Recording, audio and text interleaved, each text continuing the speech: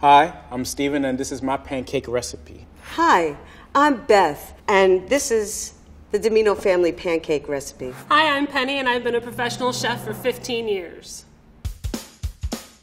I came up with this because I got tired of the monotony of regular pancakes, and I really wanted to shake it up. My children loved pancakes when they were growing up. We make them all the time. This is my pancake recipe that I make on any Sunday morning that my husband is willing to do the dishes.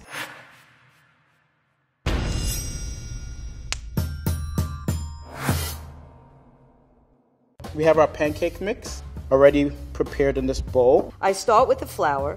Obviously, there's flour here. So that's a little bit of whole wheat flour. I replace some of the all-purpose flour with. And then, of course, there's a little bit of sugar, because you gotta have sugar. Gotta have sugar. 2 whole brown eggs. There's a lot of shells in there.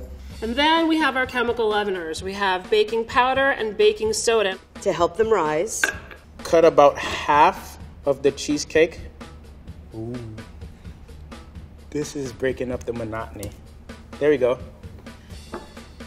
And then you just want to kind of break it up. Oh geez, this is more of an arm workout than I would like. I always start with a cup of milk. And then we'll follow up with our buttermilk. This is some graham cracker sprinkles. It added a little je ne sais quoi. Don't know what that means though. This is the important part. Don't overmix it. I don't want to overmix this. And you want to make sure that you mix it thoroughly. That's it, that's the batter. Now we're going to cook the pancakes. All right, so now on to the fun bacon part. This is where the magic is really happening in this recipe. I'm going to take the bacon and we're going to chop it into small pieces. And just one down through the center for good measure. And what I like to do to grease the pan is to use some vegetable oil on a piece of paper towel or a kitchen towel. I like the way the oil works better with the pancakes than the butter. You want to take a good chunk of butter. So I don't really need to over grease this, but I'm going to make sure that the pancake doesn't stick. Before I make the pancakes, I always like to do a tester pancake to make sure that the pan is hot and the consistency of the batter is exactly where I want it. My skillet's nice and hot. It's preheated to a good medium-high temperature. And I'll pour my batter into the center. So this is the first pancake. The first pancake is not usually your best pancake. Most often it ends up actually in the garbage. Some say the first pancake never comes out perfect. I go against some. And now we wait. Waiting for pancakes is one of the hardest things you can do in the world. That's a nice color on both sides. But this is just... So a rule of thumb, we always try to throw away the first pancake. It's burnt, if we're gonna be honest. It's burnt. All right, wish me luck. Ah! It's a mess. Told you the first one. Now that our testing pancake came out great, let's make 4 more. Now we're gonna go in for round 2. Put some blueberries on.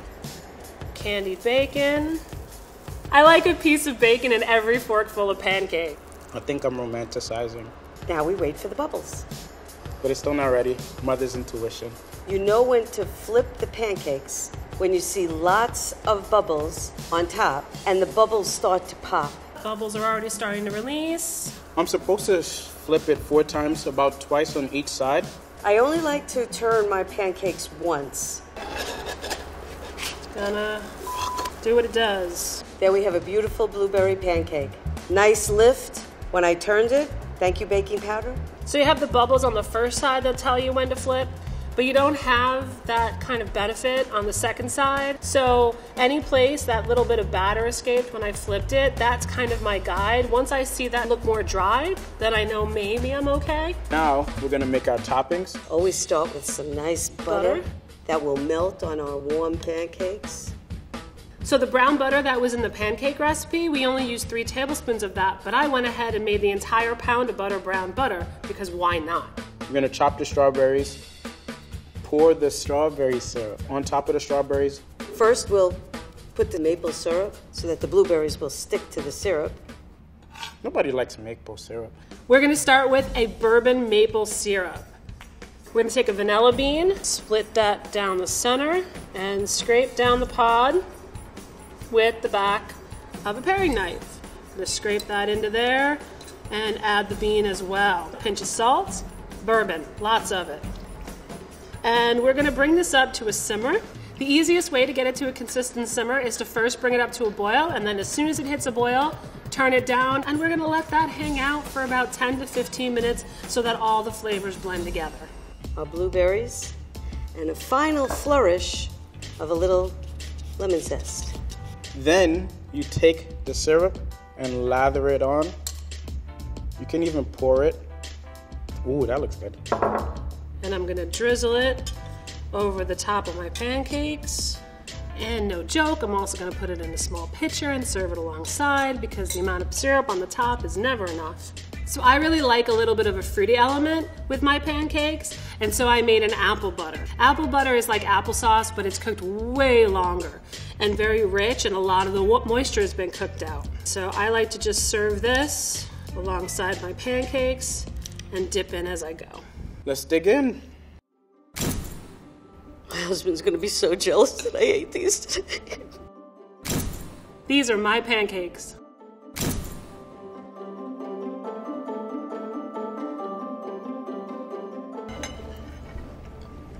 I see where I messed up, but it's really good. Oh my God, they're so good.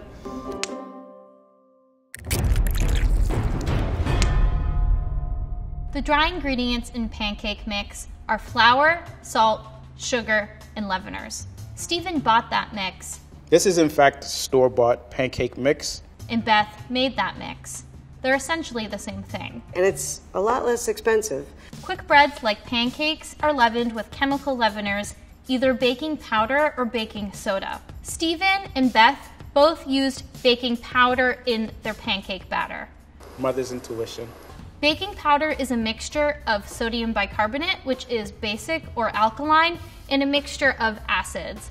The mixture of an acidic compound and a basic compound will come together and produce carbon dioxide gas in our batter and make it rise or lift when it's baking. Thank you, baking powder. Penny's pancake batter has baking soda and baking powder.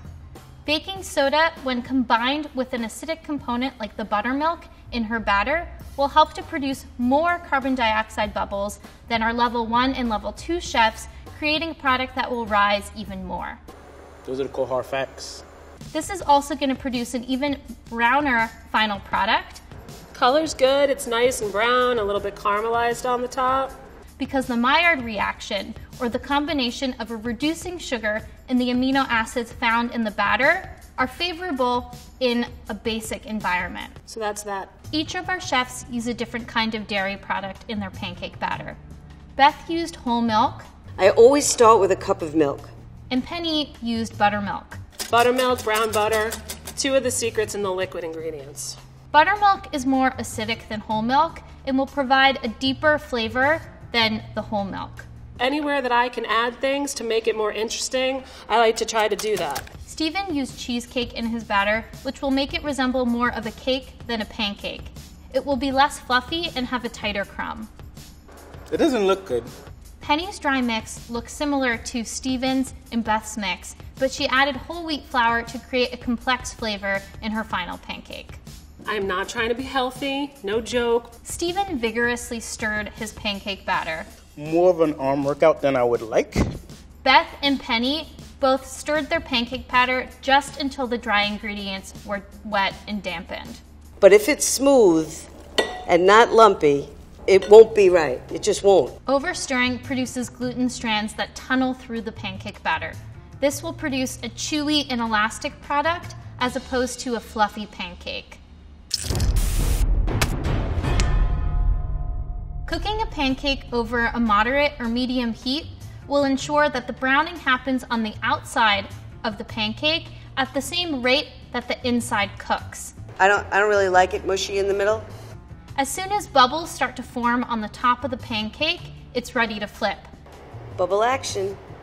This shows that the carbon dioxide is giving leavening or rise to the pancake, and it's ready to turn over to the other side. Stephen flipped his pancake before we saw the carbon dioxide bubbles break the surface of his pancake. Fuck.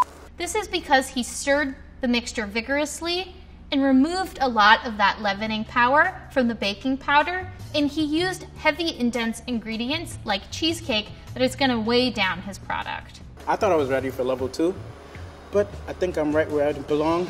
People often use the first pancake as a test to see if the heat is at the right temperature in their pan. A good example of this is Steven's first pancake. The bottom got a little bit too brown before the middle could cook. It's burnt, if we're gonna be honest. He then adjusted his heat to make sure that the next pancakes were cooked evenly. After being flipped once, the pancakes will start to rise again.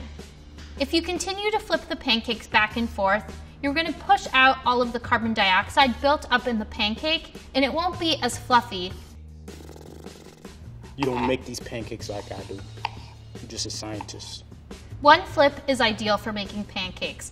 Multiple flips will create a flatter pancake by taking out some of the carbon dioxide in the batter. Steven didn't mix anything into his pancakes. Beth used blueberries in her mix, and Penny used candied bacon. Oh, the smell is incredible.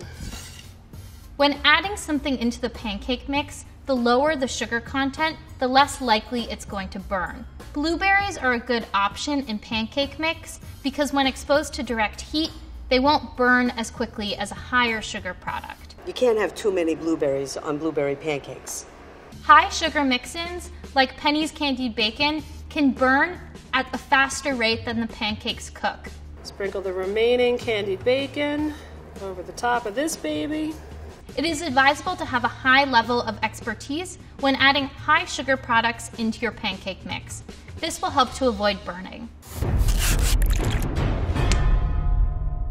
Each chef chose a thoughtful array of toppings to pair with their pancakes. Steven paired his pancakes with fresh cut strawberries and strawberry syrup. Ooh, that looks good.